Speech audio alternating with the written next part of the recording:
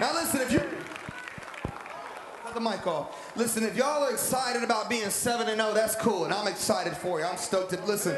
I just got off a plane like 20 minutes ago, and I'm excited to be here tonight. But more than being 7-0, I'm excited tonight because we're about to encounter the power and the love of a risen Savior. Somebody make some noise right now. Come on.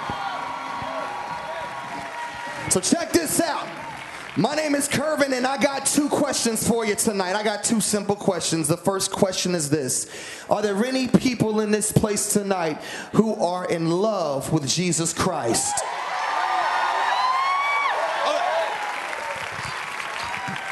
My second question is this. If you love the Lord, then how many of you are willing to do whatever it takes to stand in the gap for your generation?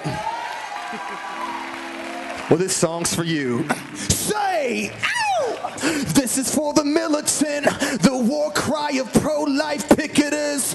Yeah, for my college-age Christian that apologetically ain't afraid to get it in. Where's my junior high gentleman that love God and mirror him like a synonym?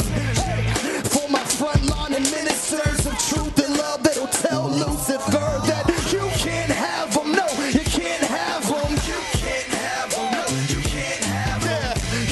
If you're standing in the gap, put your fist in the air. Tell them to back, cause you can't have them. No, you can't. Say you can't have them. No, you can't have them. Sure as Jesus is alive, this generation will live and not die.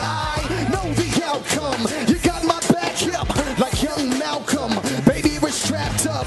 This is the anthem. Young revivalist, put your hands up. God's about to handle this. So we make war, we make room, we stay pure. Here's your breakthrough. I feel it in my bones like Jeremiah, no liar. I am so tired of them cold liars. When me papa be the bold lion, sucker, come try him and get rolled up. So what's the Jay-Z, Kanye, Gaga, Katie, blah, blah. You don't like it, so what? You can pray for their salvation and still hate what they're making. While they're in defiance, we cannot buy it, so we draw the line and cry into the fire like you can't have them. No, you can't. Say you can't have them. No, you can't have them. Say if you're standing in the gap, put your fist in the air. Say and back, cause you can't have them. No, you can't. Say you can't have them. No, you can't have them. Sure as Jesus is alive, this generation will live and not die.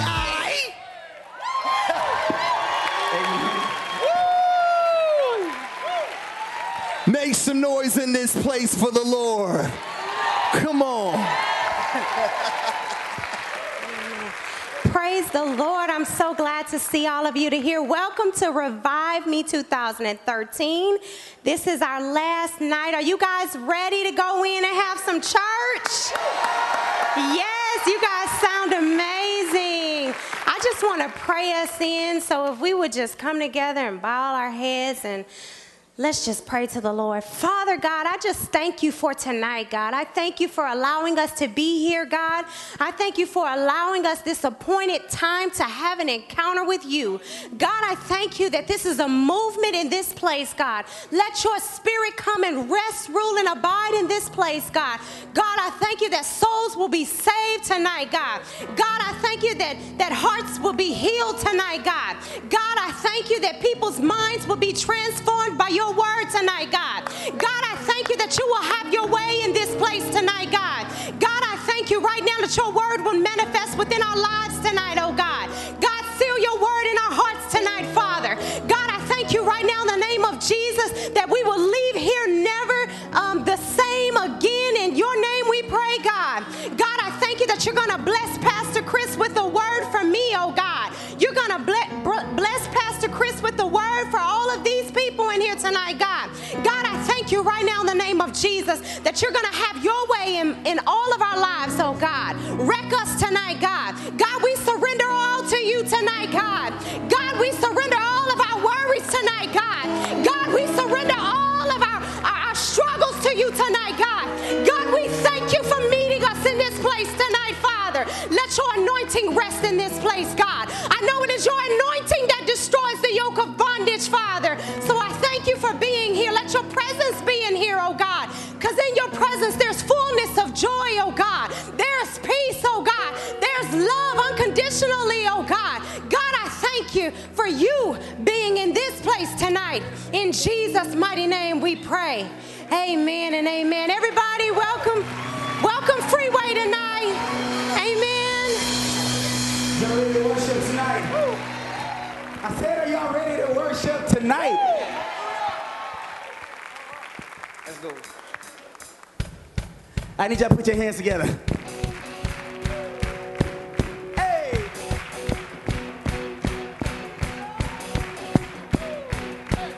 Oh, clap your hands, all ye people, and shout unto God with the voice of triumph. With the voice of triumph.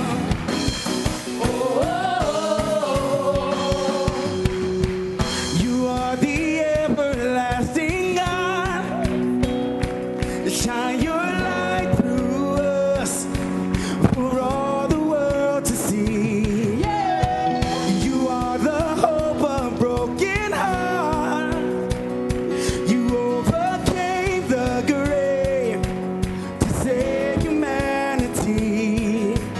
Hallelujah, Jesus is alive. Come on, clap your hands. Oh, clap your hands, all ye people, and shout unto God.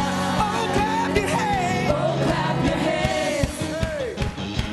All ye people, and shout unto God with the voice of triumph.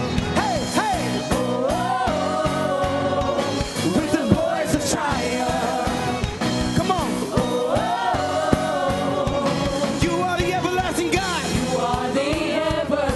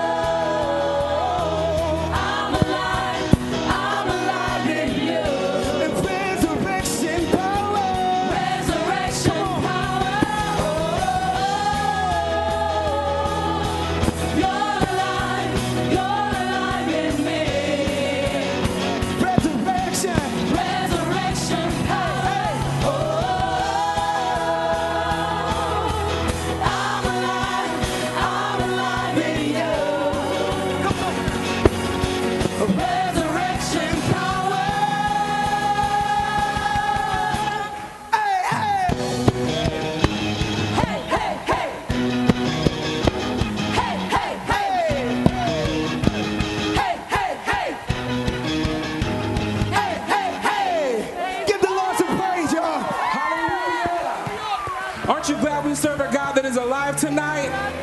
Hallelujah. We praise you in this place, Lord. We glorify you, Jesus.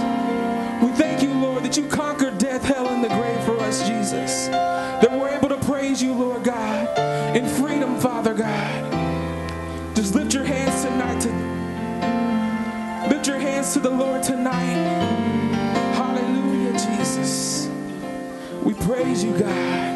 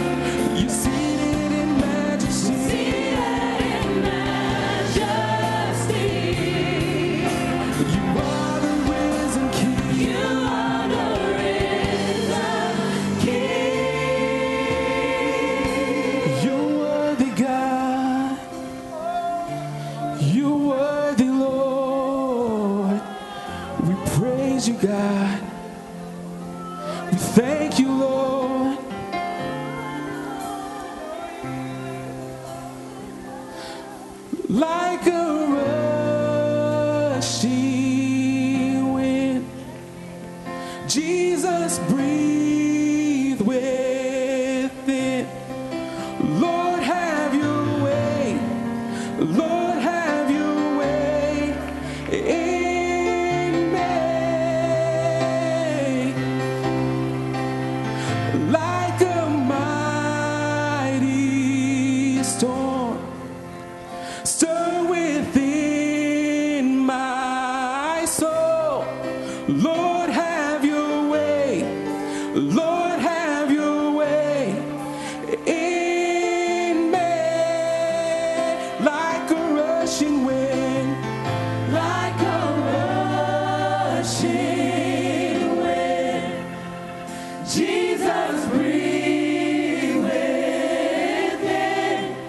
Lord, have your way. Lord, have your way in me. Like a mighty storm, like a mighty storm, stir within my soul. Lord, have your way. Lord, have your way. Lord, have your way in me. Like a rushing wind, Jesus breathe within. Lord, have your way. Lord, have your way in me. Like a mighty storm, stir within my soul. Lord, have your way. Lord,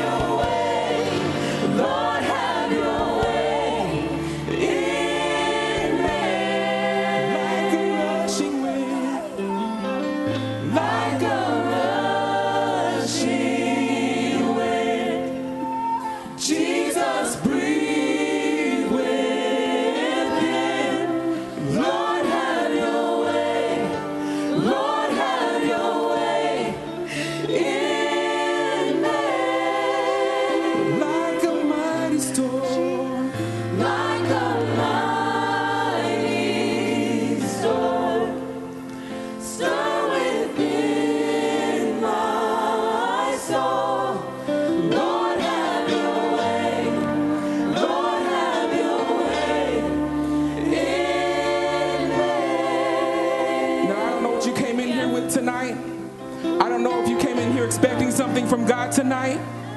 But if you've been here since Friday, God's been doing great things. We've come to expect something great from God tonight. Hallelujah. We want him to change our lives tonight in a brand new way. We don't want to leave this place the same way we walked in. Hallelujah. We're going to sing that one more time.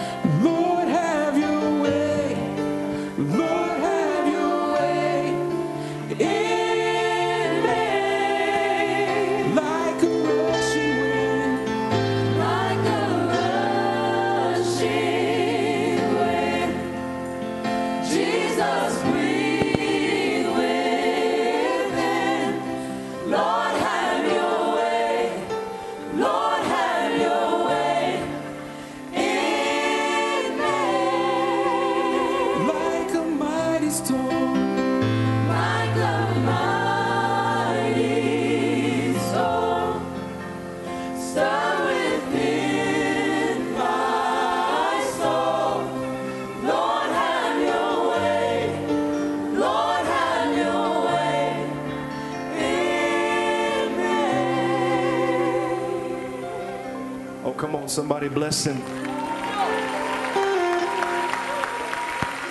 Oh, come on, somebody open up your mouth. Begin to bless the Lord.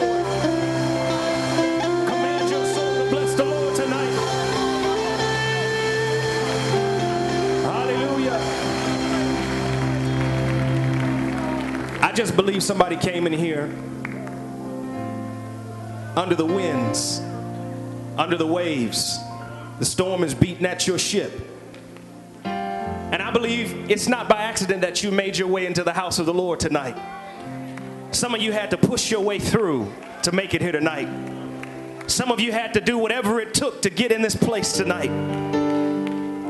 But I'm here to tell whoever you are that came in here facing a storm tonight that we serve the master of the sea.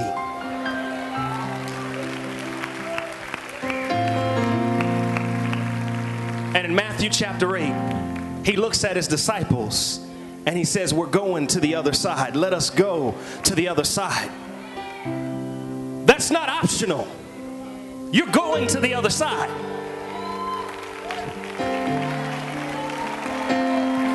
I said it's not optional. It's not a probability. It's not a possibility. It's a guarantee. God is going to pull you through. He's going to make sure you get to the other side. So this is what I want you to do. I want you to lift your hands up. I want you to open your mouth. And I want you to exercise your faith tonight. I want you to open your mouth and speak to your storm tonight. Just begin to bless him out of your mouth. Just begin to thank him. Begin to thank him for bringing you through. Begin to thank him for the guarantee. Begin to thank him that no matter what comes your way, God has your back. No matter what comes your way, God's got you covered. No matter what weapon that is formed against you, God's got your back. Come on. Exercise your faith tonight. Strengthen your spiritual muscle tonight. Come on. Talk back to the devil that's talking to you. Yeah. Hallelujah. Come on, 20 more seconds of talk. Talk your way through it. I dare you to talk your way through it.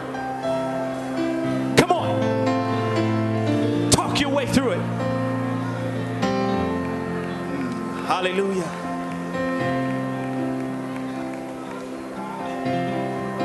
Now take those hands together and give you the Lord a thunderous applaud in this place. Come on.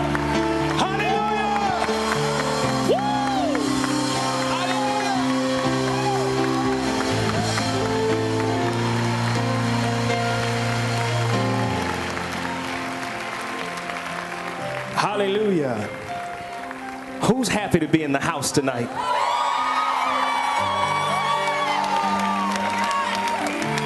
Ain't nothing like a room full of Jesus believers ready to get it on. Look at the person next to you and tell them like this, say, get ready Get ready. Get ready. Now speed it up. Get ready, get ready, get ready, get ready, get ready. As you make your way back to your seat.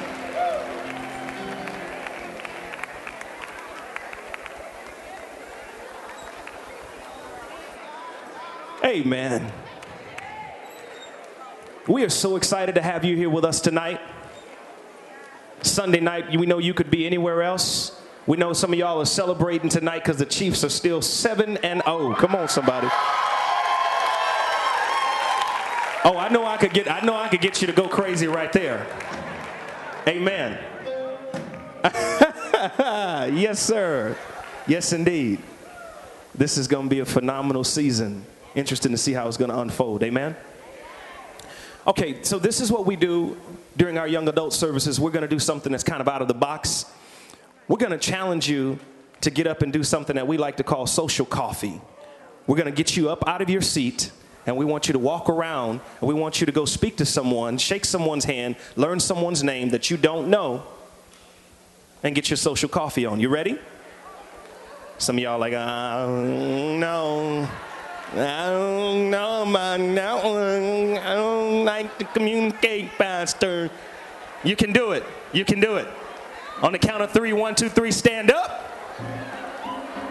We're going to take 3 minutes. Get your social coffee on.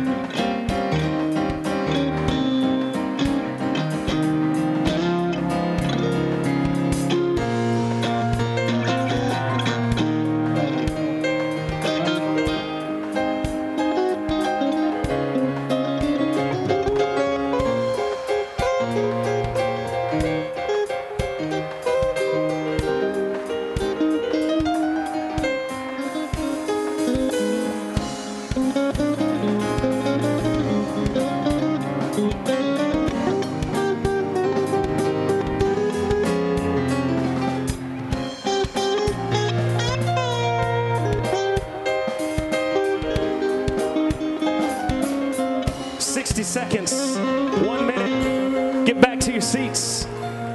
Make your way back to your seats.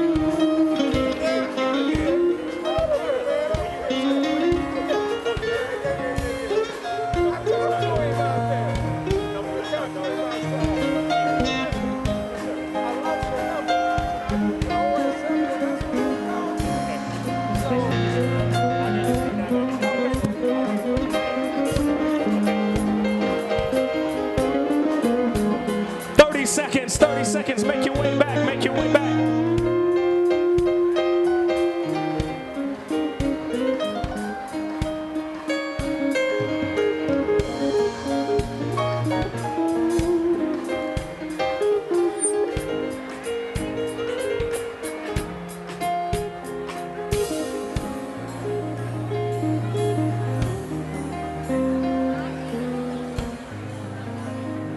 Amen.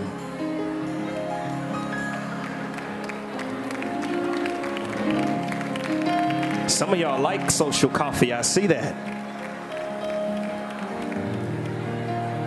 I love it.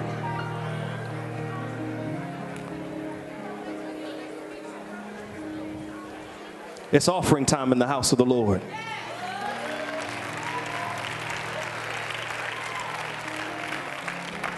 When I was 15 years old, my mother, as you guys know, she was let go of many different jobs that she had because of her criminal background. And I watched God perform miracle after miracle after miracle after miracle in our lives. And at this point, I had not given my life to Christ yet. Now, I was watching my mama get on her face and call out to God and ask God to bless us and bless our home and bless our finances, and praying the prayer of Jabez, bless me indeed. And I was just watching to see what this God that she served would do for her. And as she began to cry out to God, God began to make ways out of no way. We began to get checks in the mail. Anybody got an unexpected check in the mail before? For the bill that was about a day from being cut off, and the check came right on time. Anybody ever got one of those hallelujah handshakes at church? Anybody know what I'm talking about? I remember hallelujah handshake after hallelujah handshake of random people who had no connection with each other being a blessing to our family. And I watched God make a way out of no way, time and time and time and time again. And my mother said something to me one day after our rent was due, and God came through like he did, like he always did. And she said, son, there's a scripture in the Bible that says that I've never seen the righteous forsaken, nor his seed begging for bread. And although I was not saved, although I was not in a relationship with Jesus, that spoke volumes to my heart, spoke volumes to my faith that was beginning to be formed. And I just want to speak to someone tonight. You might find yourself in a situation where you say, it's hard, Pastor, to give. It's hard to even think about giving something unto the Lord. But can I tell you, whether we were on government assistance or whether we had checks coming in the mail, my mother was so faithful to give unto the house of the Lord. She was faithful to bring her tithe into the storehouse so that there might be meat in the house. It came down to a point one time where she'd give any type of government assistance we had up to 10% in any way she could to make sure that she gave unto the house of the Lord. And I'm here to stand as a living testimony to tell you that I've never seen the righteous forsaken, nor his seed begging bread. So I want you to reach down in your pocket, in your purse, and I want you to get the best offering that you can get tonight. I want you to do your best because God deserves your best. Amen? If you have a check, you can write it out to Sheffield Family Life Center. If you need an envelope, our ushers are moving expeditiously down the aisles. If you will wave your arms in the air like you just do care, we will make sure that we get an envelope over there. Come on, somebody. Preacher's got a rhyme. I'm just Curvin, wave. and I'm a rapper.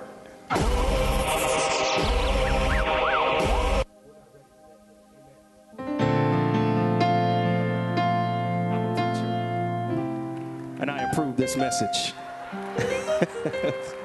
Amen. Ushers are moving quickly. Anybody else need an envelope?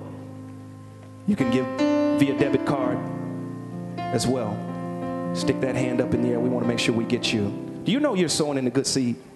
You're sowing in a good ground. How many of you enjoyed this revival this week? How many of you were here Friday night? How many of you were here Saturday night? We almost didn't leave the building Saturday night, right? Well, how many of you have great expectation for tonight? Our church didn't charge you a dime to come in. Amen. We've done this, and we've been a blessing to you, to your home, because we want to see you go to the higher level. Amen. So I think it would be fitting to sow a seed to see this happen again next year. Anybody want to see this happen again next year? Let's sow a seed. If you've got your offering, if you can put it in your hand of strength and just wave it before the Lord. Wave it. Oh, I like that. Got some givers in the house. I love it. Let's pray. Father, I thank you so much for this gift that is being sowed into your kingdom, Father. God, Matthew 6:33 says, seek ye first the kingdom of God and his righteousness, and all these things will be added unto you. God, I don't know what things they have need of, Father, but I'm just speaking scholarships, God, if they need a scholarship. God, I'm speaking a new job if they need a new job. God, I'm speaking, God, a life transformation if they need life transformation. God, I'm speaking salvation over loved ones if they need that, Father God. Your word declares that if we would seek ye first the kingdom of God and your righteousness, God, you're going to make sure we're taken care of. You're going to add all things unto us, God. So as we honor you by putting you first and sowing into the kingdom, we trust that you in return would sow into and push back into our home. In Jesus' name. Somebody say amen. Ushers, serve the people of God.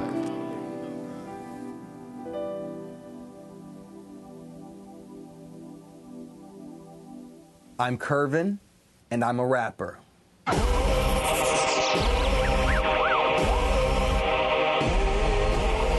been traveling professionally now for the past 7 years. But nothing compares to knowing that you're impacting lives through what you love to do. And that's why I'm willing to use my platform for this project. 2 years ago, I was introduced to the horrific world of human and sex trafficking. The stories and the statistics were insane. There's an estimated 27 million people being trafficked across the globe as we speak, and only 2% of these victims will ever be rescued. So my idea was to produce an album centered around social injustice with an emphasis on human and sex trafficking. This will be used for a tour that will feature a totally unique cinematic experience. It'll be called Death to Chains. In order to make this a reality, we need $40,000. The money will go towards media and production costs for both the album and the tour. It is our belief that this will raise a genuine awareness of social injustice. Not just the awareness you hear about, but the awareness that drives you to action, where people, communities, and leaders come together giving so that these girls don't disappear from our cities. Let's get this campaign off the ground and start changing lives.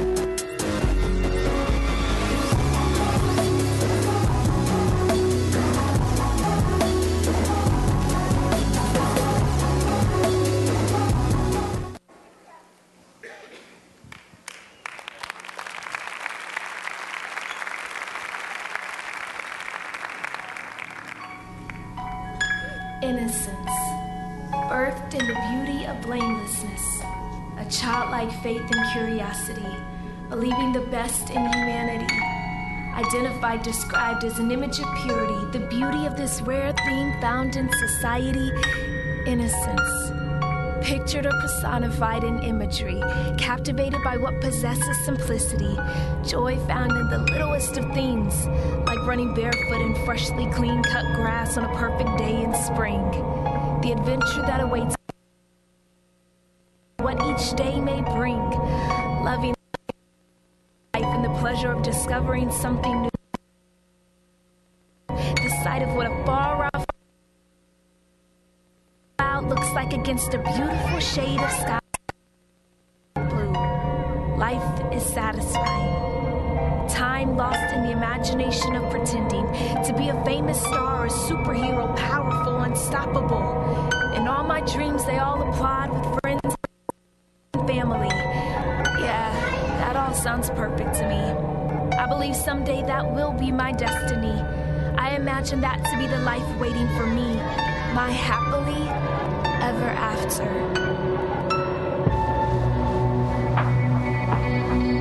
Black and white, there's no color or light there. Yeah, no hope, no hugs, no kisses, no love, cause life don't fight fair. Yeah, if you listen real close, then you might hear a faint cry drifting through the night's air. Longing for the morning, only to find the nightmare she fights every night still right there. The blood and the blows from the fist, the cold of the drugs as they're forced in a system, forced to perform for a forum of men. She's learned if she lies still, the pain's not as intensive. A princess has gone missing, just a small child hurting and defenseless. But she knows that the beauty of a rose springs forth from the dirt, so through her hurt she whispers, God, if you're out there, would you bring me back to life?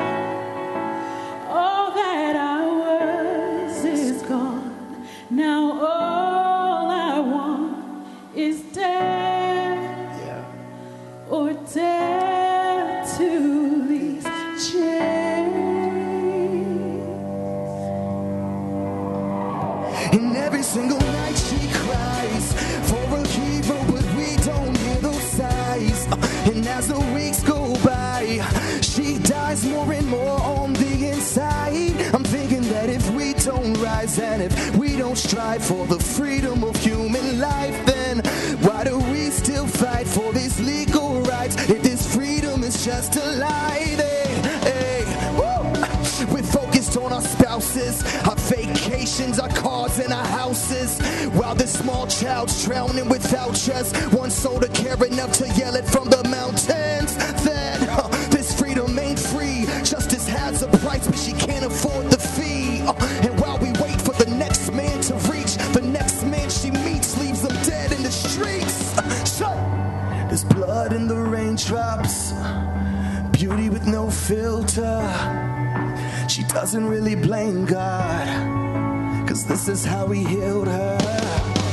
A new life reborn, love everlasting, but her blood still cries out for the millions asking God, if you're out there, would you bring me back to life? Yeah. All that I was is gone. Now all I want is death, Yeah. or death to these chains.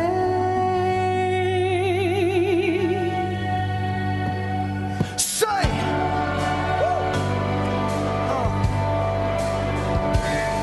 Why don't you grab the hand of the person right beside you right now? Just grab hold. Hey! Say!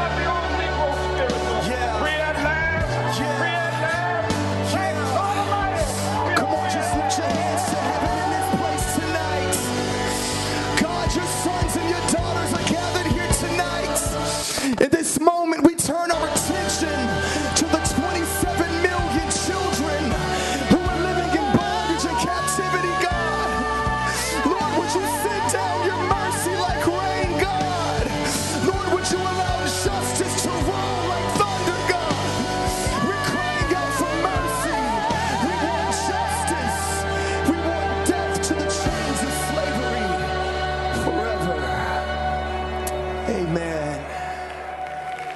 Amen.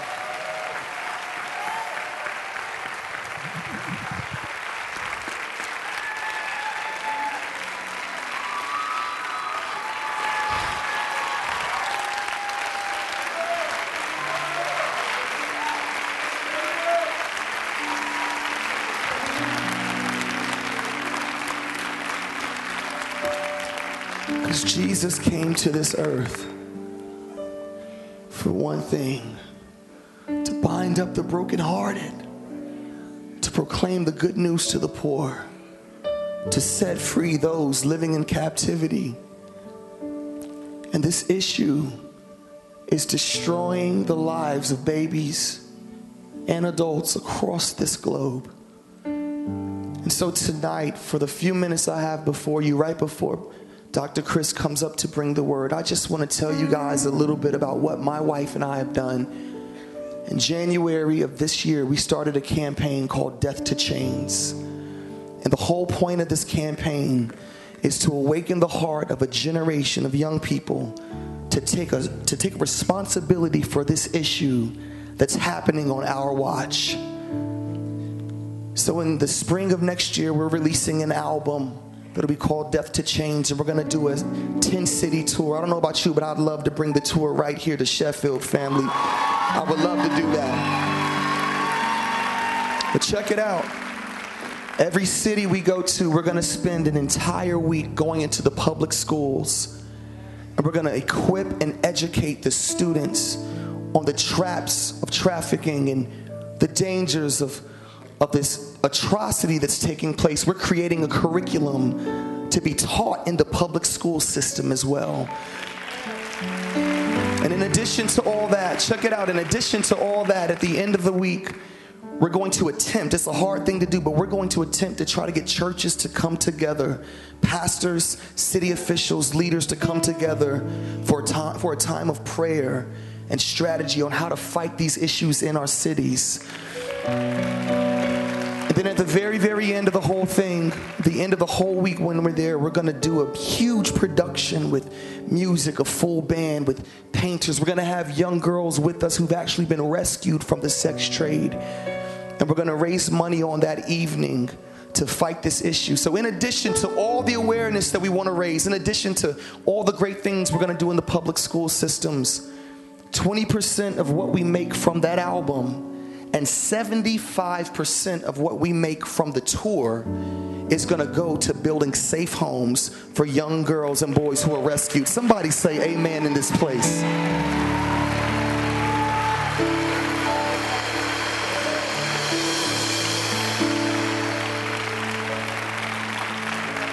And I've had businessmen and I've had even leaders in ministry tell me that I'm a fool for taking on a cause. They've told me you can just keep making records and just tour and travel and take care of your family. But I'm just at a point in my life, man, where I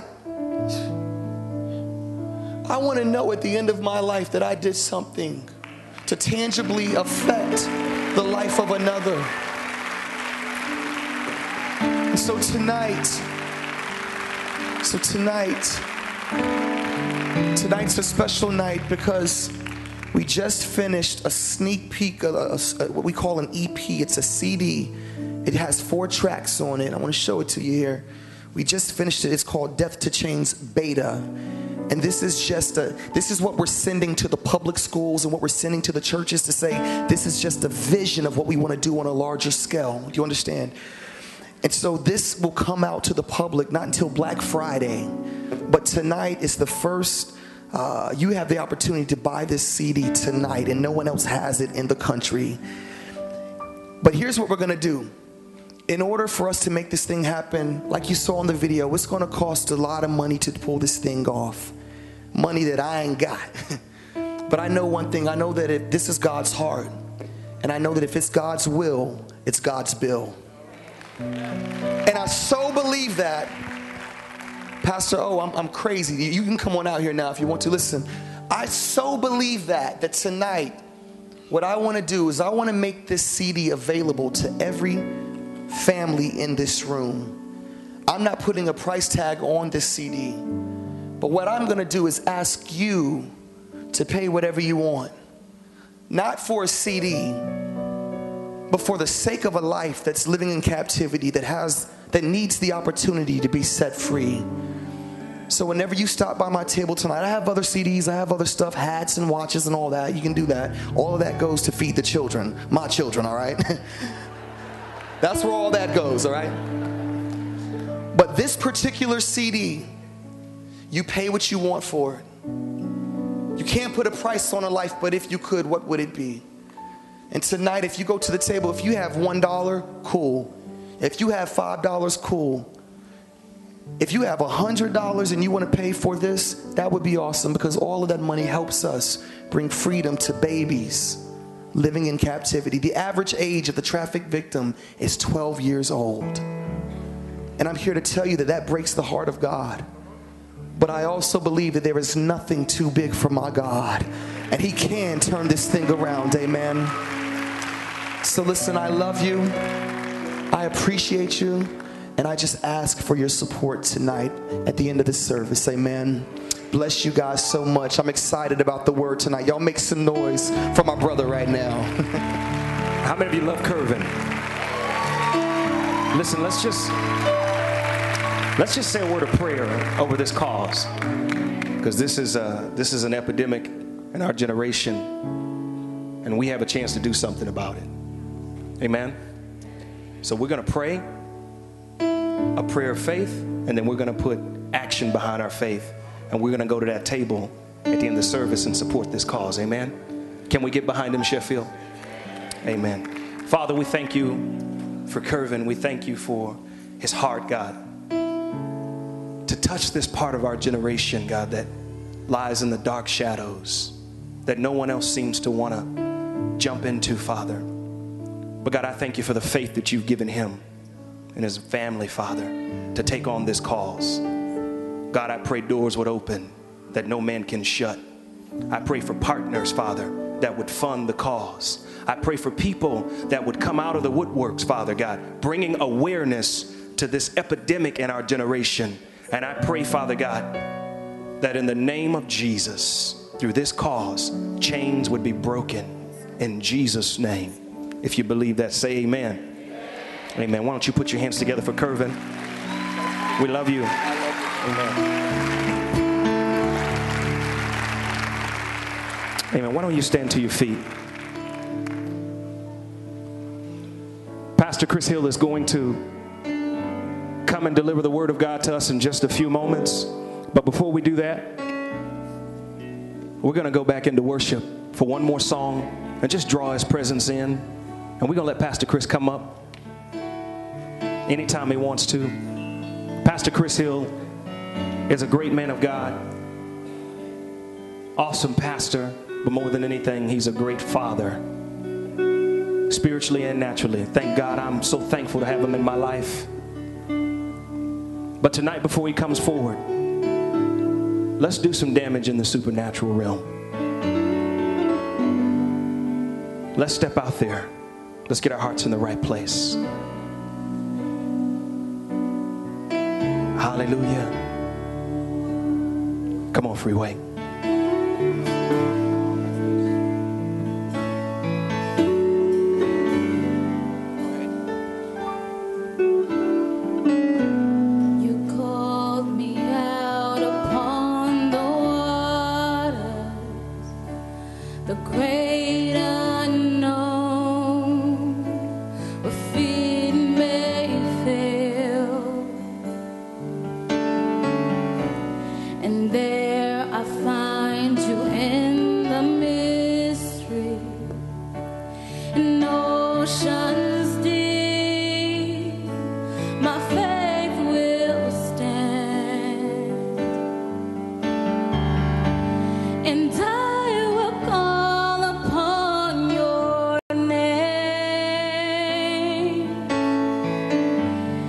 Keep my eyes above the waves.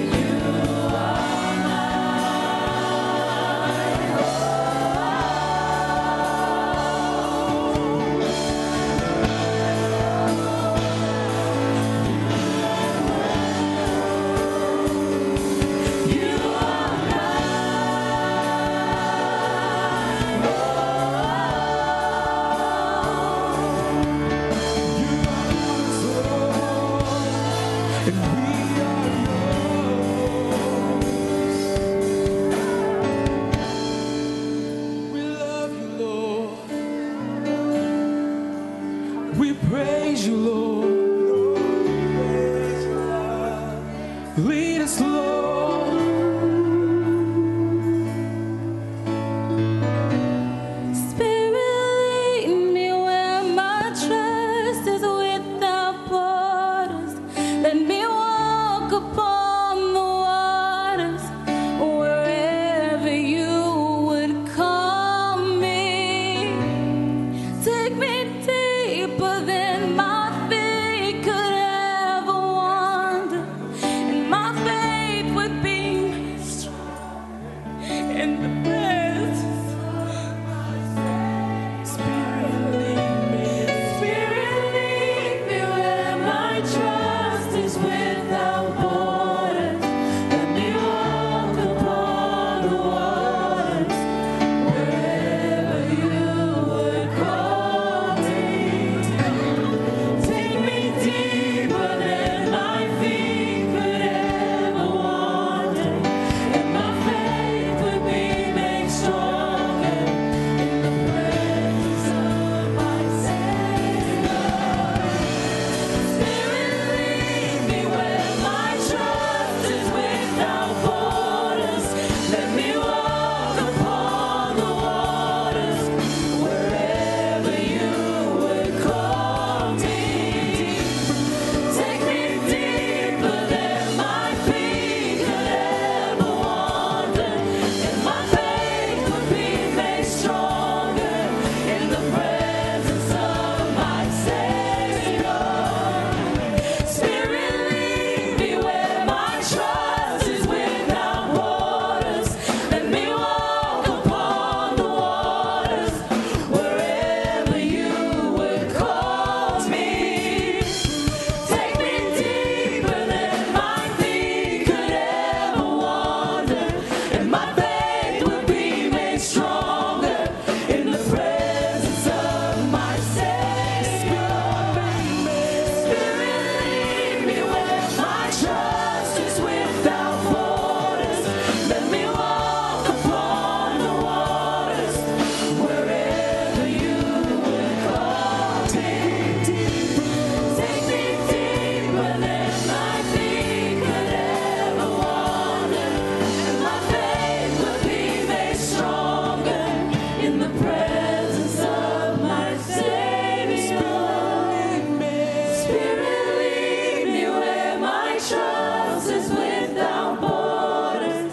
Let me walk upon the waters wherever you would call me.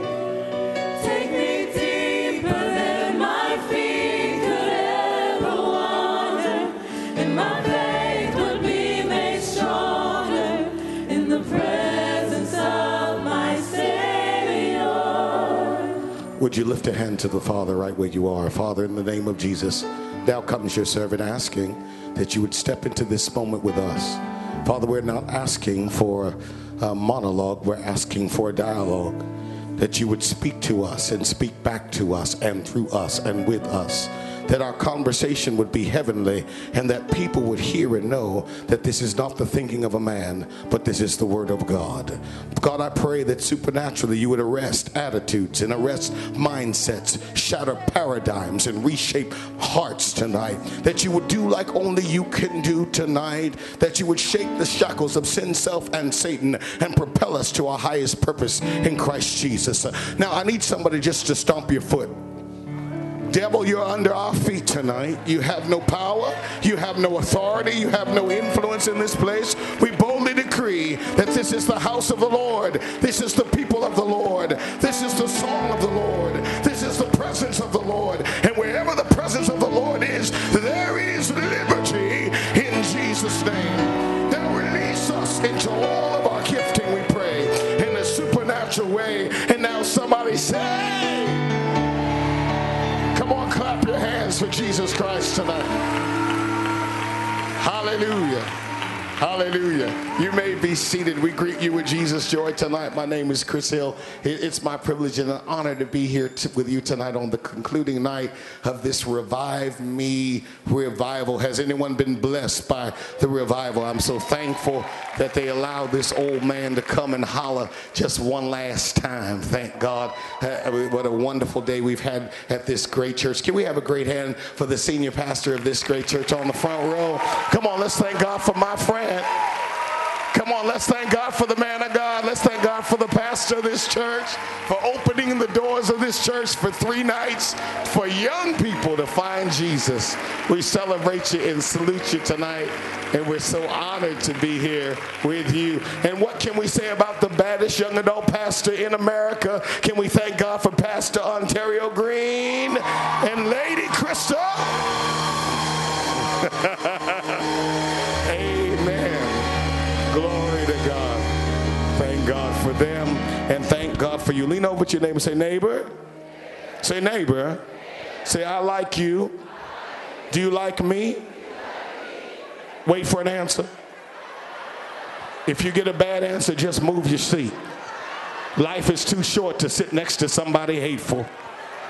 Hallelujah. When I go to church, I want to be next to somebody that when the blessing of the Lord hits my row, that they got a hallelujah for my hallelujah. They got a thank you for my Jesus. I want to be next to somebody that's already on fire because I'm believing that God's about to do something in our midst tonight. He's going to take us higher in Jesus' name. If you believe it, say yeah. Hallelujah. Well, okay. I got a lot to do. Thank you, Jesus, in a little bit of time. Yeah. Okay, I'm going to try not to rush. Okay, the first that we have, I need a leader. I need a youth leader who's here, who loves God and is actively serving in this church as a youth leader. Huh?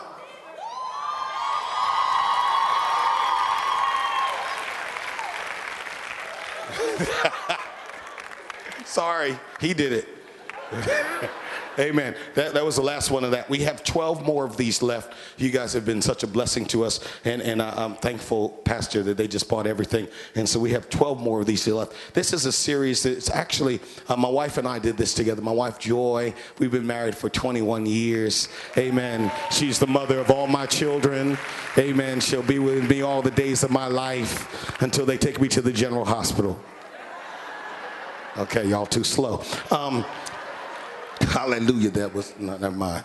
But we did this together. We've been together for 30 years. We dated for 7 years. We were married. We were engaged for 2, and then we married 21 years together. And so we do a lot of stuff on marriage and couples and things. And then we do a lot of things for premarital and a lot of things like that. But we did this together. We preached this sermon in a car together. We drove a car out on our stage. Our stage is just about as big as this. And so we were able to drive the car out, and we preached it inside the car, and it's 3 sermons. The first one talks about the blind spot. It is the ability for somebody else sitting in another seat to be able to see something you can't see.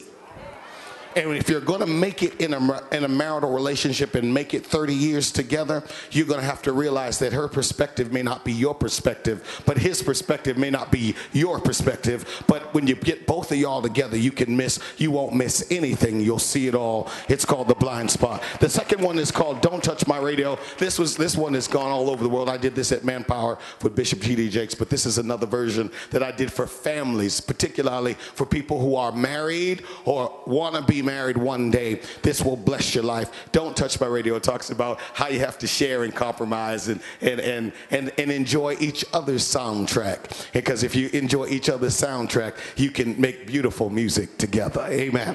And the last one was Junk in the Trunk. I put a Benz on stage, drove a Benz on stage, and inside of the trunk of this car were all these different issues that we got to deal with. And you got to get all the junk out your trunk before you put somebody in your car. Oh, y'all not going to talk to me. I need a young person.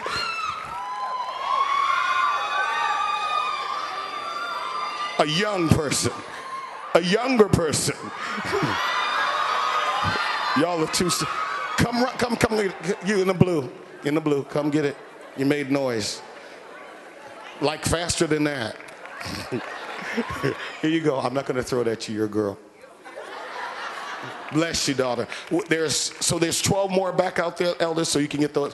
When you're on your way to Curvins, everybody stop at Curvins, hey, Curvins, and get that. And then on the way back, just stop by, see Dr. Hill's stuff. Amen. Enough said? Boom. Get a Bible. Go to 2 Samuel chapter 7. Let's close our sermons for today. 2 Samuel chapter number 7. Put them all together tonight. Go with me to 2 Samuel chapter number... okay. Let me back up to chapter number 6. 2 Samuel chapter number 6. I want to look at verse number 14. We'll begin where we ended and then end where we began. In 2 Samuel chapter number 6, verse number 14. When you have it, say amen. It's our custom to stand for the reading of God's word. So if you'd be so kind as to get that Bible, open it up and just, amen, we'll read together. I'll read it in your hearing and you can follow along in your Bible. I know there are many versions of the Bible. I have the old King James version of the Bible. Amen. I have many versions at home, but I have King Jimmy with me tonight. Glory to God. 2 Samuel chapter number 6, verse 14. Here reads the word of the Lord. And David danced before the Lord with all his might, and David was girded with a linen ephod. And so David and all of the house of Israel brought up the ark of the Lord with shouting and with the sound of the trumpet. And as the ark of the Lord came into the city of David, Michal, Saul's daughter, looked through a window and saw King David leaping and dancing before the Lord, and she despised him in her heart. Somebody say, she despised him in her heart. I can't hear you say, she despised him in her heart. And they that brought up the ark, they that brought in the ark of the Lord, set it in his place in the midst of the tabernacle that David had pitched for it. And David offered burnt offerings and peace offerings before the Lord. And as soon as David had made an end of offering burnt offerings and peace offerings, he blessed the people in the name of the Lord of hosts. And he dealt among all the people, even among the whole multitude of Israel, as well as to the women and men, to everyone a cake of bread and a good piece of flesh and a flagon of wine. And so all the people departed, everyone to his house. Verse 20, all this to get to verse 20. Then David returned to bless his household. And Michal, the daughter of Saul, came out to meet David and said, how glorious was the king of Israel today, who uncovered himself today in the eyes of the handmaidens of his servants, as one of the vain fellows shamelessly uncovereth himself. And David said unto Michal, it was before the Lord which chose me before thy father and before all his house to appoint me ruler over the people of the Lord, over Israel. Therefore I will play before the Lord. I will yet be more vile than thus, and will be based in mine own sight. And of the maidservants which thou hast spoken of them shall I be had in honor. Therefore Michal, daughter of Saul, had no child unto the day of her death. I'm going to stop right there. I want to just talk to you very quickly from the thought, an undignified praise. An undignified praise. An undignified praise. Let's pray. Father God, help us. Amen. Sit down. No time for a long prayer. If we ain't ready now, we ain't ready. Amen. Ladies and gentlemen, we've been dealing with David. We've been dealing with David in the Ark of the Covenant. And of course, those of you with me in the 11 o'clock service, you remember that David brought in the Ark of the Lord. He brought it from the house of Obed-Edom the Gittite, and he brought it from there to Jerusalem. This is significant because David has just changed the whole order of that Moses set in place. He has changed the whole Sinai, the whole Sinai experience of how they were supposed to worship God has been totally revolutionized by this man David. I told you earlier that David is both a warrior and a revolutionary. He is both a warrior and a worshiper. He is revolutionary in his warship, in his warriorship. He's also revolutionary in his worship. See, David's going to do something that is so incredible because for hundreds of years they have been doing it the way that Moses has laid down. They had the laver, they had the brass laver, they had the table of showbread, they had the altar altar. They had all of the accoutrements. They had the Ark of the Covenant was in the Holy of Holies. There was the inner court and there's the outer court. There were all of the trappings that they used and all of the devices that were set down by Moses that were all pictures of Christ. I wish I had time, I'd break them all down for you. But I want you to understand that what David does is he walks right by the brazen laver. He walks right back by the altar. He walks right by the showbread. He walks right by the table of incense. And he says, go get me the Ark of the Covenant. Because the Ark of the Covenant was the place where the Shekinah of glory would sit down. See, you got to get to the place where you say, I like everything about church, but I don't want to be caught up in church because I came really to church to see the glory of God.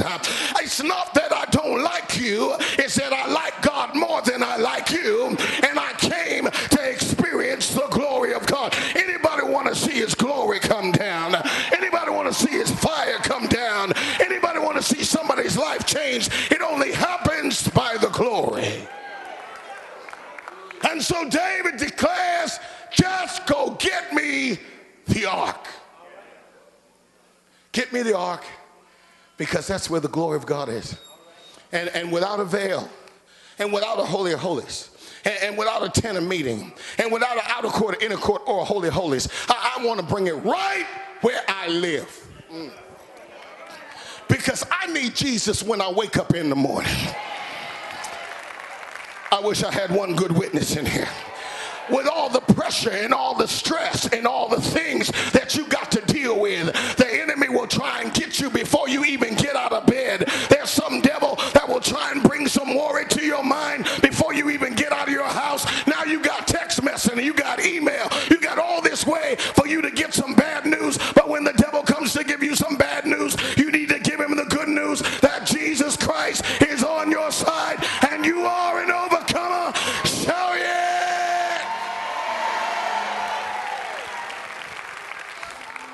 David says, I'm going for it. I'm going to go get it. I'm going to go after it. I'm seeking for it. I want it, and I'm going for it. Help me preach. Push your neighbor. Say, let's go for it. Let's go for it. Oh, you didn't push him. Say, let's go for it. Let's go for it. I'm sick and tired of people who want to sit around and wait for something to happen. I don't have time for you anymore. I'm too old to wait for somebody who is fixing to and thinking about doing something. Bust a move. We must improve. It's about time to do something in your life. How long you going to think about it before you say, if God be on my side, I'm going to step out of this boat and walk on this water because I got a word from the Lord.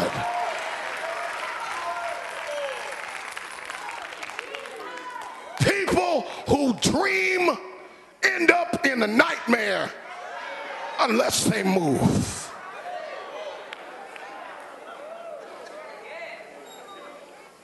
People who think about things forever, forever. You've been talking about doing that for so long. Don't nobody else want to even hear you say it, not even God. It's about time for you to do it. You're losing spit and wind and time, and it's time to get something done because we must see the glory of God in our generation. Shout yeah! Don't even try. I don't need it. I got an organ inside. I want you to understand, because if we do that, we'll go there, and I can't go there because I'm on assignment. I want you to understand that the greats do something. Your Bible is full of people who did something with their life. Moses is standing here. He's looking at some sheep. He's not born to be a shepherd. He's born to be a deliverer. But because he had some trouble, he was stuck shepherding, but God set a bush on fire. See, only God can set something on fire and it doesn't go out. If you want to see a real Christian, it's somebody who's been through hell and high water, but they still got their fire and they're not going out, and they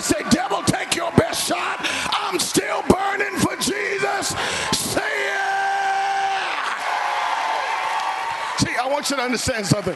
It's the only thing that made Moses turn was something on fire.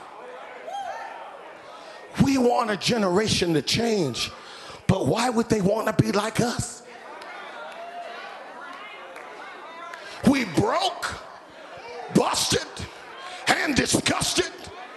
We can't keep our families together, and they look like the sinner doing better than us. It's time to flip the script on the devil and the king's kids to begin to shine forth the light of God in this community until the devil knows that we are here and we will not back down. We're born to smack down in Jesus' name.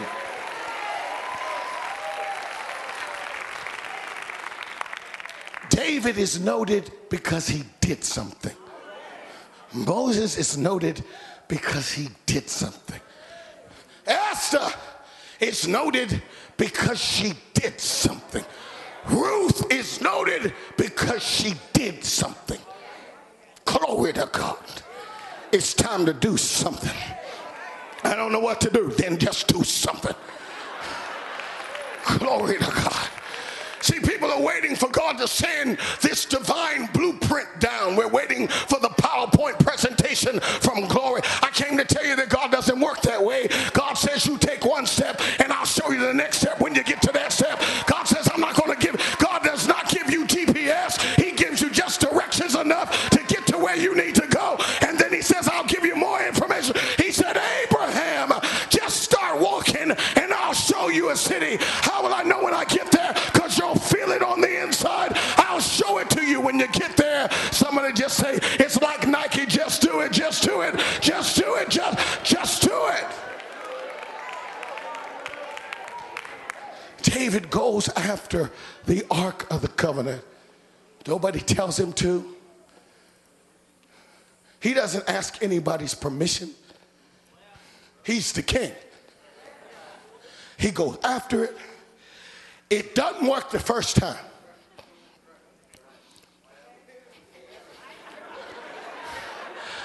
Don't be deterred that it didn't work the first time.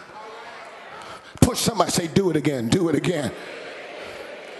See, the wonderful thing about doing something first is nobody expects you to be able to succeed.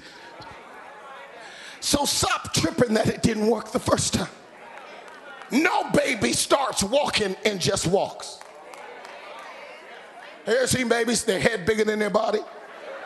They put their head forward and they just start, and they fall down. Nobody says, oh no, that's it, Junior. You're gonna crawl the rest of your life. No, we applaud the fact that they took a step. See, some people are upset with Peter because Peter fell in the water, but I'm not mad at Peter. He walked a lot further than those other jokers in the boat. And I would rather be a wet water walker than to be a dry boat talker. I'd rather be somebody who went down doing something than somebody who sat in the boat and criticized those that do something. How long are you going to be a baby? How long are you going to sit in your seat and dream about being great when God called you to be great? David said, let's go get it. Let's go get it. It didn't work the first time. He was not deterred. He backed up. He thought about it.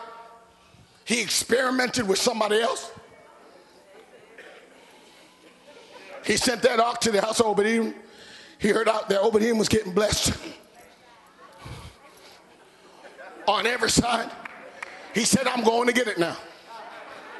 We know how to do this. He studied. He brought the ark in. And when he brought the ark in, see, ladies and gentlemen, I began to elucidate it in the second service. It said that he took 6 steps. And after every 6th step, he offered fatlings. He offered a sacrifice of fatlings and oxen. He literally did this for every 6 paces all the way to Jerusalem. Every time they went 6 steps, he gave a sacrifice. Can you see him? He's covered in blood. He takes off his royal robes. He takes off his glad rags. See, sometimes I think we come to church not dressed to really praise God, expecting that we might mess up our mascara. Come to church expecting to sweat out your perm. Come to church expecting to need to adjust. You see, because we get so prissy and so sedity that we forget where God has brought us from. And if you can remember where he brought you from, it makes you excited about where he's taking you.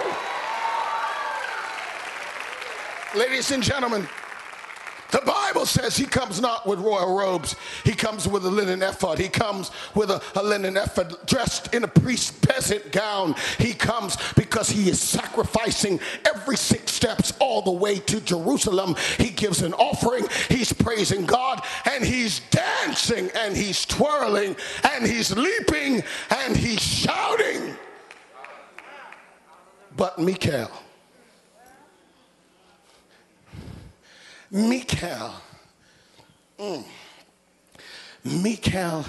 is David's wife, but it's complicated. Touch somebody, say it's complicated. It's somewhat of a situation. She loved David, and she saved David's life. She snuck him out a window when her father Saul was trying to kill him. But when David ran, he had to run for his life because Saul was trying to kill him. And Saul gave her to somebody else. And she kind of fell in love with somebody else, even though she was married. Sound like scandal, don't it? You should read the Bible. The Bible's really interesting. And so by the time David comes back into power, one of the first things he does, he says, I want my wife back. So he goes to where she is and brings her back. And the Bible says the other man who Saul had given her to, he stands outside crying in a place called Gollum. He's just crying, and he's crying. And David takes his wife back. He takes his wife back, and he puts her back in the royal palace, and he loves on her. But you see, sometimes when people haven't gone through what you've been through, they don't appreciate God the way you appreciate God. See, all that time he was in the cave, and all that time he was hiding from Saul, and all that time he was killing Philistines. He was developing a relationship with God, because sometimes you got to go through something hard to get a strong relationship with God, because when you go through trouble and trauma and hard times, it develops a kind of character in the crystal. It is in crisis that Christ crystallizes the character of the Christian. And if you never go through the furnace of affliction, I wonder if your faith is real. Because a faith that has not been tested cannot be trusted. But when you've been through some stuff, and you've been through some problems, and you found out that God was not only for you in the problem, he was with you in the middle of the problem. And when you get to the other side, when the devil throws some light at you, you say, devil, is that all you got? I've been through worse than this, and I'm still standing. Somebody say amen. See, they didn't go through the trouble together. And so when David comes in with the Ark of the Covenant, he just was made king last chapter. He's excited. Bible says he's jumping, he's leaping, he's whirling and dancing. And Michal sees him and thinks, that's just too much. Don't judge my breakthrough until you've seen my been through. Oh, God, help me. When you see what I've been through, you understand why I praise God the way I do. Because because he's been real good to me. I wish I had one witness here today. Somebody that God saved your life. Somebody that God snatched you from the flame. Somebody that God set you up on high, and your enemies don't even know how you got there. Baby, you don't even know yourself. But you know, if it had not been for the Lord that was on your side, shout yay! See, I gotta hurry. See, I want you to stand. Sit down, y'all keep jumping up. We just talking. See, I want you to understand something, and it's significant, and it must be noted, is that because they did not have an experience of pain together, they didn't have the same perspective on how great God is.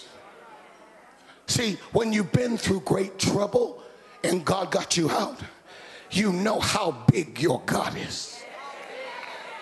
When you've been through something that should have killed you and the devil was ready to take you out, but you said, God, you cried unto him and he heard you and he snatched you from the mouth of your enemy. It gives you a different perspective on God. It lets you know that my God is bigger than any trouble. He's bigger than any obstacle. He's bigger than any problem, and he deserves a big God like that deserves a big praise.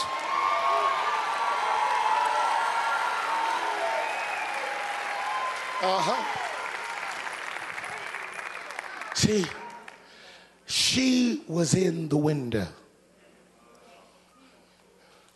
Everybody else is in the street. Hallelujah. Everybody else is dancing and spinning and praising God. Where is she?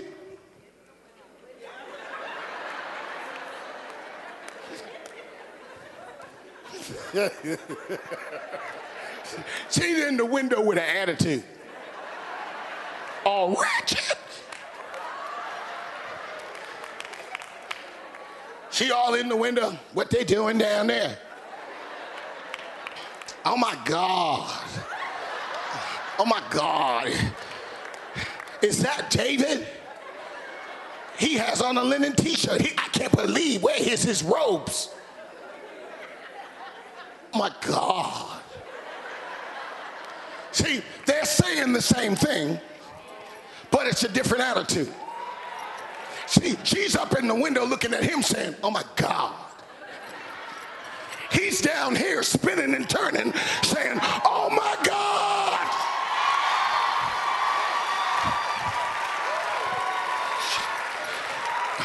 I wish I had some oh my God people in here. Somebody that God made a way for you. Somebody that God helped you get out. Somebody that God made a way.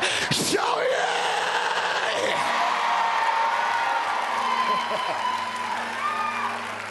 I gotta finish. See, it is significant to note from the text, and I want you to see it. It is if your attitude is so high that you will miss an opportunity to have an encounter with God. The only time that Jesus looked down on people was when he was on the cross.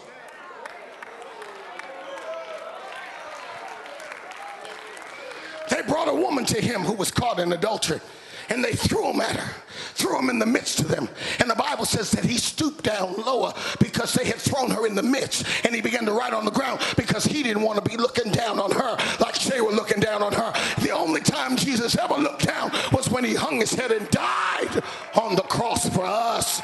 Because he does not look down on us, because he knows that our potential is great. And even though I might have messed up, my mess up is not who I really am. He can do something with my life. He can make a message out of a mess. He can take a tragedy and make it a triumph. He can take a scar and make it a star. He can change it in your life. Ladies and gentlemen,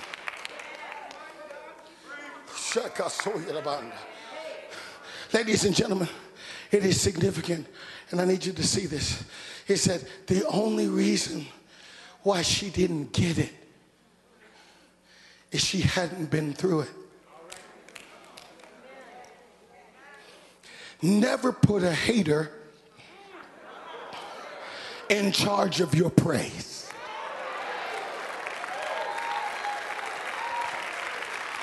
Do you understand hater? I know I'm in Kansas City, but hater, those people have been, drinking that Haterade. Haters, they didn't expect you to do nothing anyway. She had moved on with her life. She never thought she would see David again. He was going to be killed, and she was surprised when he came and ding dong, and well, no bell, no door. When he shook her tent post and said, "Send her up out of here." Because there's been some people who wrote you off, but when they wrote you off, God wrote you in, and they're going to be surprised by what God's going to do in your life, because even your backstabbers are pushing you forward. Y'all not ready for me. Ladies and gentlemen, when people have not gone through what you've gone through, don't expect them to even understand. Stop trying to argue with somebody who's never been through anything and say, "Wait a minute, you'll get your time. You'll understand." My grandma used to say, "Just keep on living, keep on living, keep on living. You're going to find out that there's going to be some nights you have to cry. You're going to find out there's some nights you got to walk the floor. There's sometimes when the only thing holding you together is the hand of God himself. When it's going to be sometimes when you got to fight hell for yourself. But if God be for you, who can be against you? God will fight with you. God will fight for you. He will be with you."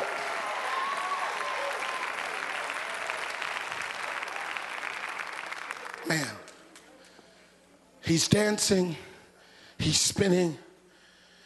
It's a crazy, undignified praise. But David lets her know the reason why I'm praising is because God picked me.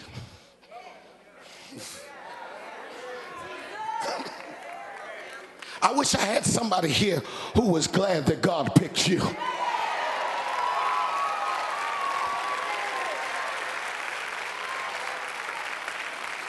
See, nobody knows you like you.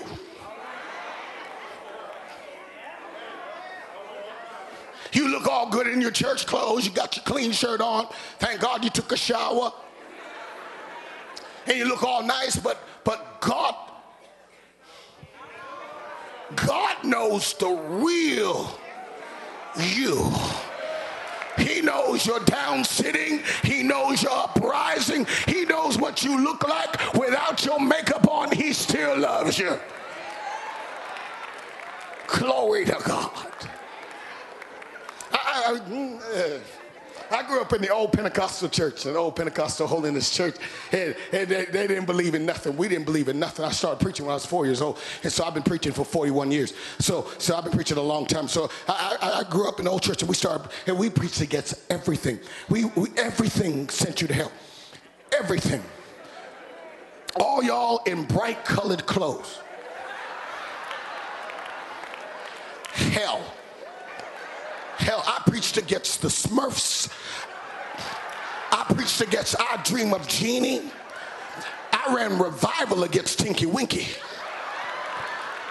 Glory to God. I'm an old school fire. I preach hell so good you could smell your clothes burning on your body. People would come running out of their seat to give their life to Jesus because we thought everything, all of your open-toed shoes. If those church mothers saw any toe cleavage whatsoever, hell.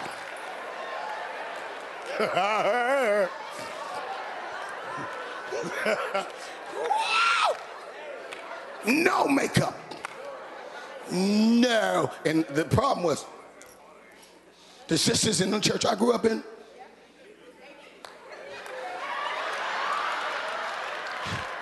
they needed Mac and Mary Kay, Bobby Brown, Whitney. They needed everybody. They needed everybody to come in there and start patting people down.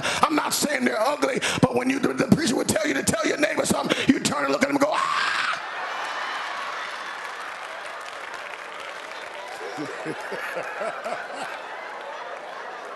Oh God, I'm weighing this.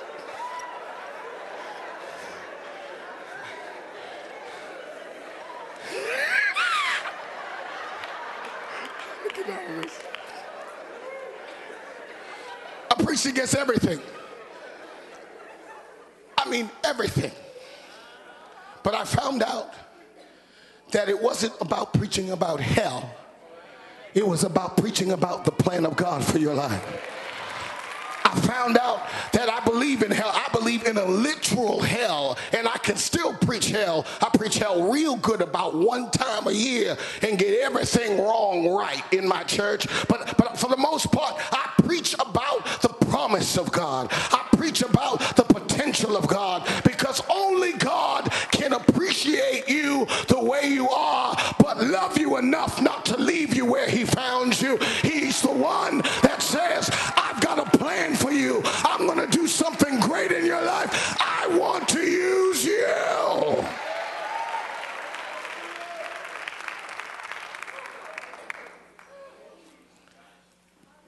Michal didn't understand David's God. Moreover, she didn't understand David. Never put your hater in charge of your identity. If your hater said it, why are you listening? You knew they're your hater. And they don't like me. They don't like me, Pastor. I don't know if I can go to that church. There are 7,000 members in this church. You gonna let one member keep you out? You can sit on the other side of the building and never even see him go out the other door. If you're me, I'd go over to him every Sunday and hug him and say, I'm still here. Hallelujah. I'm still here. Yes, I am. Yes, I am. Here I am. You need to learn how to hug your hater. Give him a hater heart attack. Hallelujah. Glory to God. Face all sucked up like they've been sucking lemon juice. Just go over there and hug them. Say, yes, I'm still here. Hallelujah. Love ya. And just go back to your seat. See, I want you to understand something. It's significant is that we allow people to hold us in when God is calling us out. We allow people to keep us in the boat and keep us in the middle of the storm instead of speaking out our identity and allowing the Holy Ghost to get in the wind, in the wave, and bring peace to our situation. We stay dignified to please them. But your hater will never be pleased. Just when you change to adjust for that, it'll be something else they don't like. Because they're a hater. Haters gotta hate. It's what they do. What I love about David is the Bible says that he says, the reason why I praise him the way I praise him is because he picked me. Knowing everything wrong with me, he still picked me. Knowing where I would fail, he already knew about Bathsheba before David knew about Bathsheba. God knew about Bathsheba, but he still picked him. Knowing about his crazy kids, that he was going to have some crazy kids, he still picked him anyway. Anybody glad that he still picked you? He knew everything wrong with you, but he still picked you. He said he picked me, and because he picked me, I will praise him. And I will become even more undignified than this. I will become vile in my own eyes. I'll do things. See, you've never really praised God till after you got done praising him, you almost felt embarrassed. See, some of you don't even know about it because you've never been that deep in praise. Until you woke up on the carpet and didn't know how you got there. See, we have a whole generation that is it's so contrived, it's so karaoke that we're just reading words off the screen, but those words have to get off the screen and get into our heart. We don't know what it is to be at an altar until you don't know where you are. We don't know what it is to be lost in the presence of God. And when you come out, your friends are kind of snickering at you like, did you see you? Dude, man, you were jumping ahead. I don't know what happened to you, man. Where'd you go? We don't have a something got a hold of me no more. We have a generation that has been raised in a charismatic movement and never had an encounter with the Holy Spirit.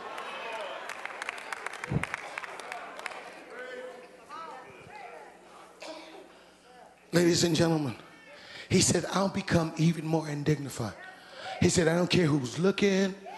I don't care who's staring out the window. In fact, stay up in your window. In fact, he says, how do you put this with young people? He says, Bible says that she never had a child in her life because haters don't reproduce.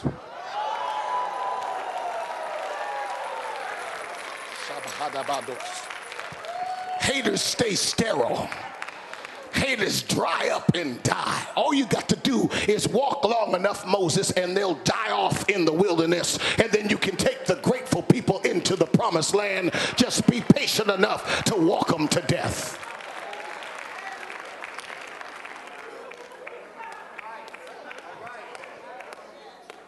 Hallelujah. See, some people think that God did some powerful work on her womb and shut her womb. I don't think it was that spiritual. I think that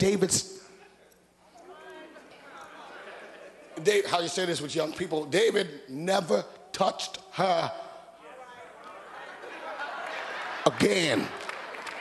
Read your Bible. He has 7 wives. He said, next.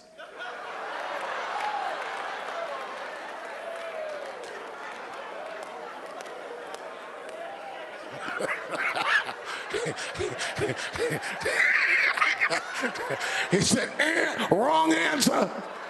Survey said, no. Go. Sandman came. It was bad. Ladies and gentlemen,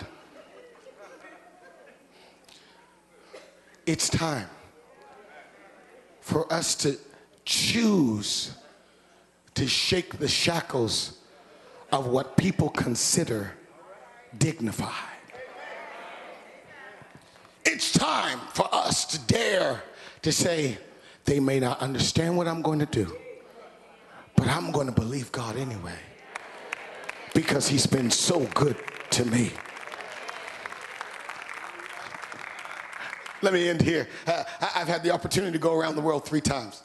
And so I've been all over the world, and I love to watch people praise God. I love to watch people praise God. It is one of the joys of my life and joys of my ministry is that God has sent me so many different places to preach the gospel. One of the greatest things that ever happened to me in my ministry is I was somewhere preaching the gospel. I mean, I've been preaching for so long. I've been preaching for 41 years. So I can think on one side of my brain and talk on the other side. So I can be preaching to you right now, but I can watch everything else in the room, and I can have a whole nother thought process going on in my mind at the exact same time that I'm talking to you because I've been doing this so long. I was someplace and I was preaching, and there was a woman who stood up. She stood up and she just started dancing. There was no music. I'm preaching. I'm in point 1. I'm giving an honor to God and to the bishop and to the pastor and to the prelates and the presiding elders of the, I'm just doing my honors, and she just.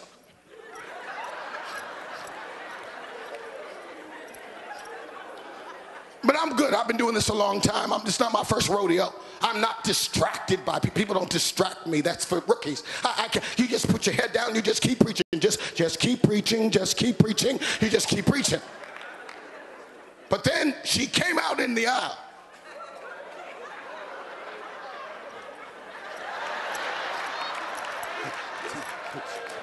I'm in point 2 now. And she just dancing, hey, hallelujah. I just kept on, just stay in the pocket, keep on rocking. Just stay on the track, just stay on track. Then she came down to the front. And she really started to pray. Now, I know, it's, you know, she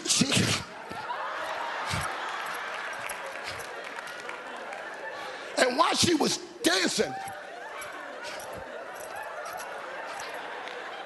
she had a wig.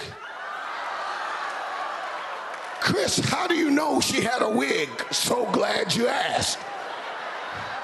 Because it fell off in the middle of the service. For a lesser preacher, this would be a problem.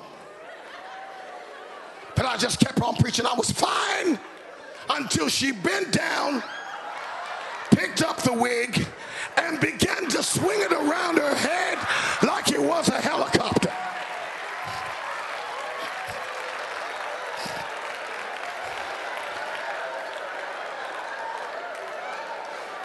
Then I stopped my organist and I said, okay, we need to talk to this lady. I said, lady,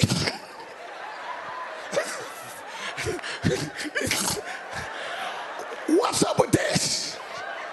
And she said, when you started preaching, you started talking about that if I praise God, there'll be a miracle. And so I just started praising God in my seat. I wasn't feeling that good, but I started praying. And then as I was praising God, I started to feel really, really good. And so I went out into the aisle, because when I got out into the aisle, the second I stepped out in the aisle, the second I took a step out in the aisle, the cancer that's on my body fell off. There it is, just over there.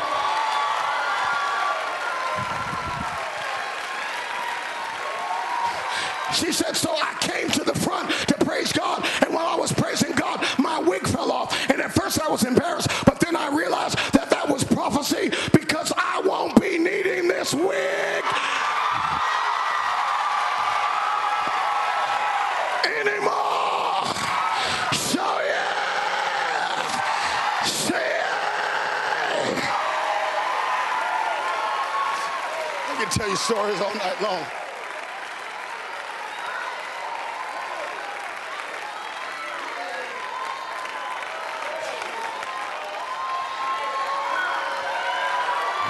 Somebody give God an undignified praise right now. He's worthy to be praised.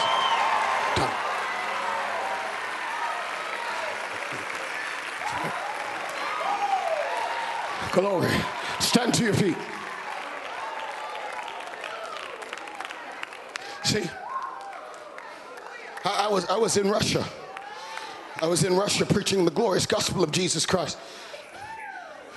I was preaching in Russia, and I'd never been to Russia before, never wanted to be in Russia, but the Lord told me to go. And so I was there preaching. And if you've never been to Russia, the Russians are interesting. Kind of somber people. 70 years of communism. Jack you up. And then the meeting was bigger than this, much bigger than this. And all these different people that come, there were 5 different languages. And so if you never preached through 5 different translators, you say, praise the Lord in English. The next person says, Slava Bogu. In Russian, the next person says, Yabba Dabba. I don't know what they were saying. It was Russian, it was Latvian, it was Gypsy. Rom. And I'd say, praise the Lord. Next I would say, Slava Lagu. The next I would say, Yabba Dabba Doo. Next I would say, Mama Say, I don't know. By the time it got back to me, I had forgotten what I was going to say. Went back to my hotel room. I said, God, why am I here? I am not a black Russian. Take me back to America, England, someplace where they speak English. Australia. He said, shut up, go back in there.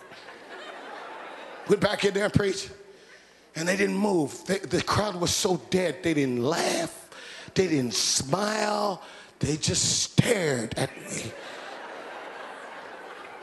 I said, Lord, I don't want to do this again. I went back to my hotel room. I called American Airlines, or whatever it was, Lufthansa, to get me out of there. Lord said, put the phone down.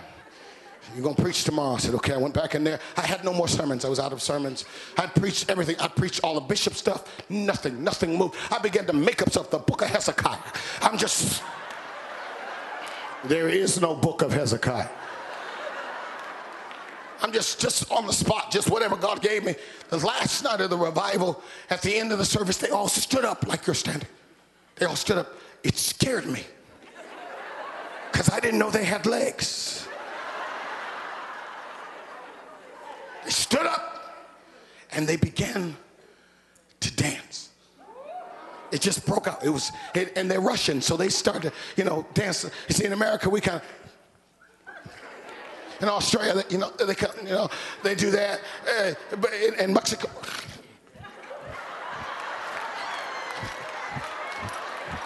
they do that. But when Russians,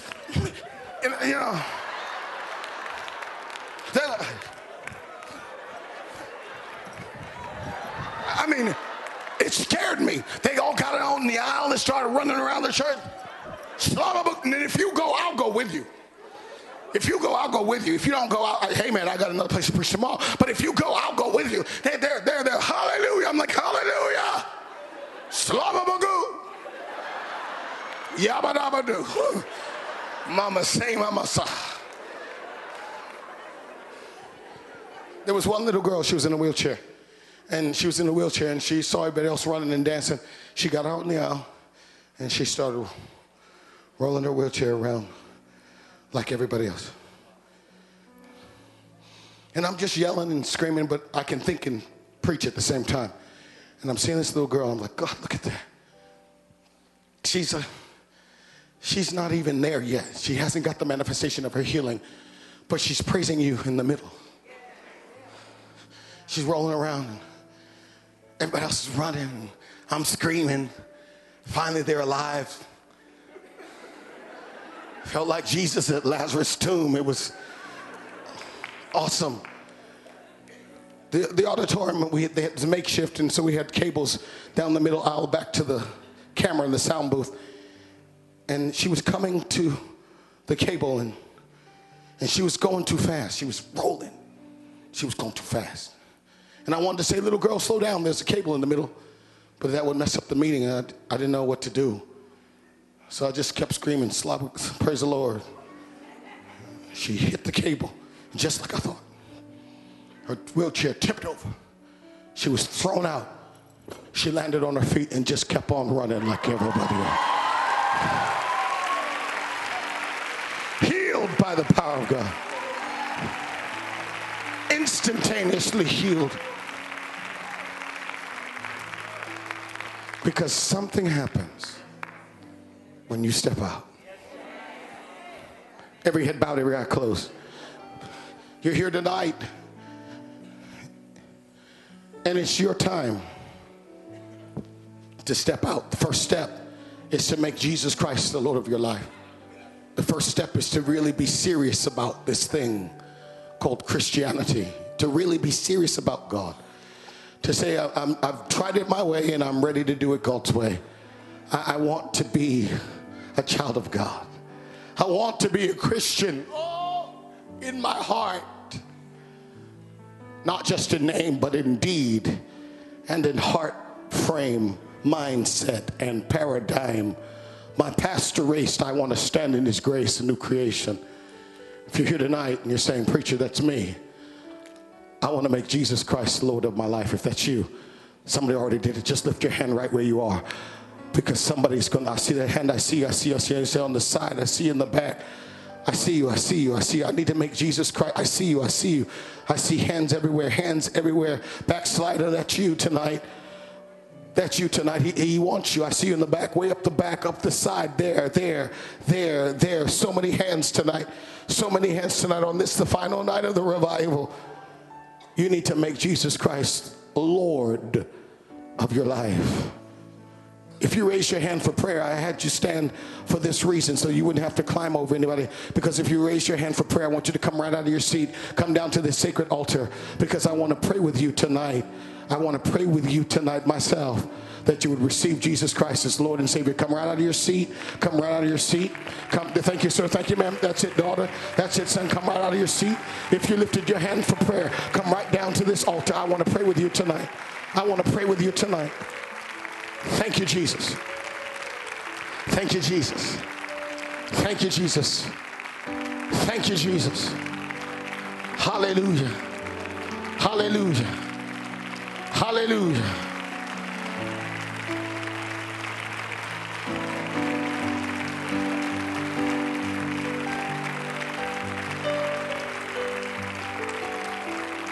Thank you, Jesus.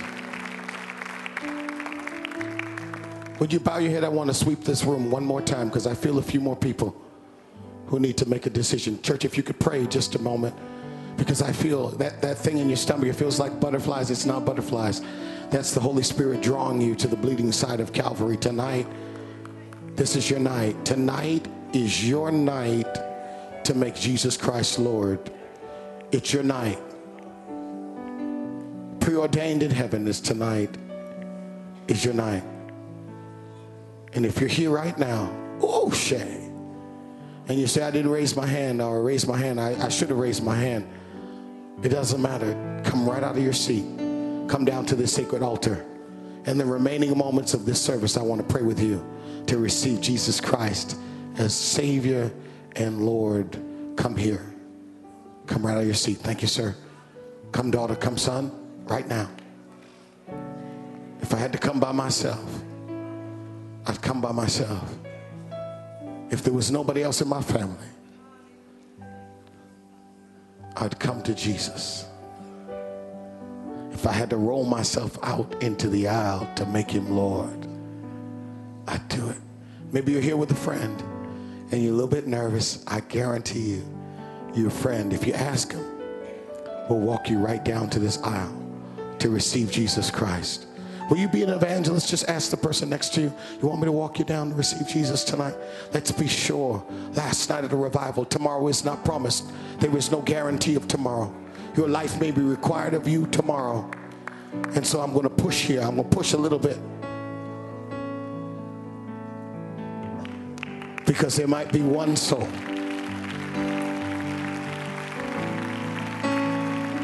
Hallelujah. The greatest decision I ever made in my life was when I made Jesus Christ my Lord. Thank you, Jesus. Here's another one. Here's another one. Yes. Somebody else. Thank you, Jesus. Somebody else. Somebody else. 30 seconds, your choice. Heaven or hell, your choice.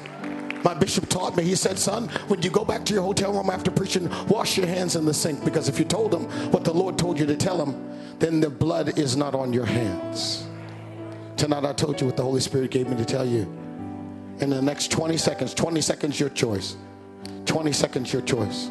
Thank you, Jesus. Will you make Jesus Christ your Lord tonight? Somebody else needs him. Somebody else wants him. Thank you, Jesus. Thank you, Jesus. Do you have people? You have anybody? No? You want to take them out? Huh? You have leaders going to come forward? They're going to come forward? Leaders, come forward. Lay a hand on the shoulder. Come on, let's pray together. I'm going to pray together. All the leaders, if you... Thank you, Jesus. Come help me. Brilliant. My boat is sinking. Last night I thought everybody would be saved by now.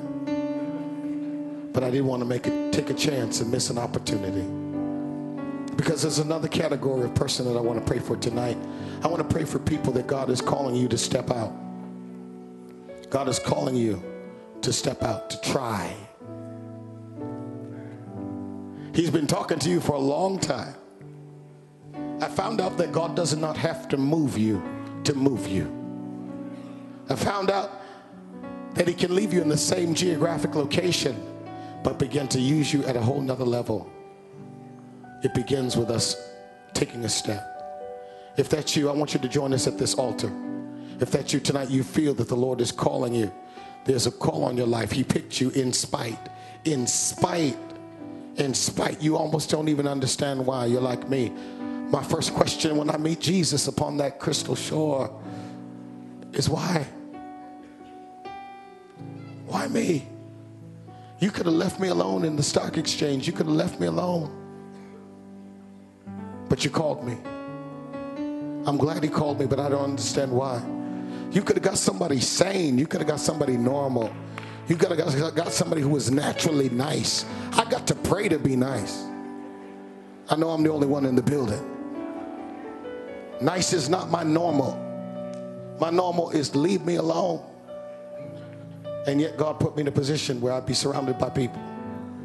So I'd have to pray every day. I'm an introvert. I'd rather write a sermon than preach it. And yet he called me to do something that is not my natural inclination. Until now you can't even tell it's my weakness, because he made my weakness my strength. Only God can do such a thing. Give me a heart for people. Made me an evangelist, a pastor, a father to the fatherless, a preacher to the world. Only God. He sees you. He knows you. He loves you. He'll use you. We're going to pray the same prayer together at this altar. Just say, Father God. Everybody pray. Say, Father God, in the name of Jesus, thank you for loving me. Thank you for sending your son, the Lord Jesus Christ, who died on the cross just for me. Say, Lord, you died for me. I'll live for you. All that I am and all that I have, I commit my life to serve you. Use me as you see fit. I give my life to your service. You're my Savior. You're my Father. And you are my Lord. Not my will, but your will be done. In Jesus' name. Just want to pray for you while you're standing there. Father, in Jesus' name, I thank you for the opportunity to add my faith to theirs. Them that are stepping out to say yes to Jesus. Them that are stepping out to say yes to the salvation that is found only in Christ. Strengthen us in this regard to walk worthy of the calling. Them that are stepping out and saying, it's time for me to get busy. It's time for me to stop being a window watcher and start getting down there in the trenches and praising God and serving God. Them that are saying, it's time for me to find my place of service in the house of God and stop being spoon-fed when I ought to be teaching somebody. Stop sitting upon what you told me to do and start stepping out into the full dimension. And Lord, help us to be obedient to your voice, even when it is not popular, because you call us to the undignified, that your glory would be revealed. Open our hearts to receive your word with gladness and to walk it out. In Jesus' name. Amen. No one move. No one move. I need you to do something very important for me. If you just gave your life to Jesus, can you just please wave at me real quick? Just wave at me if you gave your life. First time. Amen. Bridget Gonzalez, can you come here real quick for me? I need you to do me a huge favor while no one is moving. I need you to follow Bridget Gonzalez. She's going to take you right up this side aisle, out to the wood floor that's on the other side of this door, right there. We want to put some information in your hand. We want to get some information for you. Amen. We don't want to see you saved and just by yourself. We want to get you plugged into the house of God. Amen. So I want those people right now, if you gave your life to Christ for the very first time, don't worry about your stuff. It's okay. It's all right. So nothing's going to go anywhere. We just need a few moments of your time. We want to be able to get that information in your hand and get information from you. Amen. So if you can just take a step and move this way now. Go. Go. Go. Why don't we put our hands together for them? First time. Everybody. Amen. Come on. Keep clapping. Come on. This is somebody's brother that just came to Christ. This is somebody's little girl that just gave their life to Jesus. Somebody's mama saved and born again now. Keep clapping. Come on.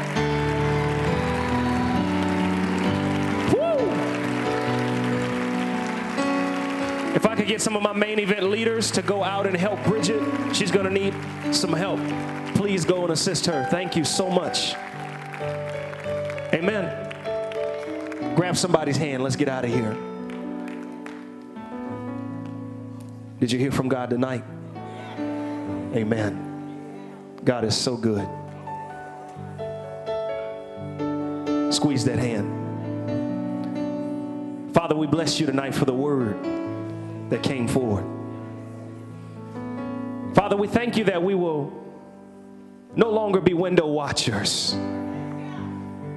But God, tonight we declare we will be like David and be undignified and who you called us to be. As we leave these doors, I pray for an undignified praise to hit us. As we leave these doors, I pray for an undignified worship to follow us to our jobs tomorrow. As we leave these doors, I pray for the Spirit of God to follow us out of this place into our homes. In the mighty name of Jesus, we bless you. Now, God, cover us as we leave this house, God. We leave this house, but not out of your presence, God. Be with us as we go out of these doors. In the name of Jesus, we pray. Amen. Amen. Amen. We love you. Be safe.